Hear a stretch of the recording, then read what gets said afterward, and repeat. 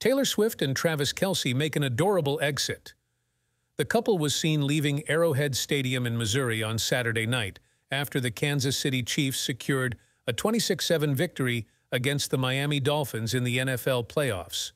In a video shared on X, Swift and Kelce, both 34, walked hand in hand, engaged in conversation as they exited the stadium. They followed behind Patrick and his wife, Brittany Mahomes.